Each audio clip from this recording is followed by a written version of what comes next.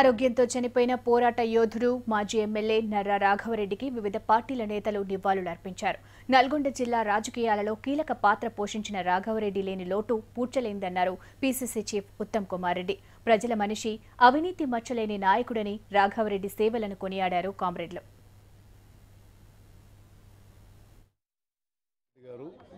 నల్గొండ జిల్లాలో ఒక మహానాయకుడు, ఒక గొప్ప నాయకుడు, ఒక మంచి మనిషి, తన జీవితం మొత్తం ప్రజా జీవితానికి అంకితం చేసిన వ్యక్తి.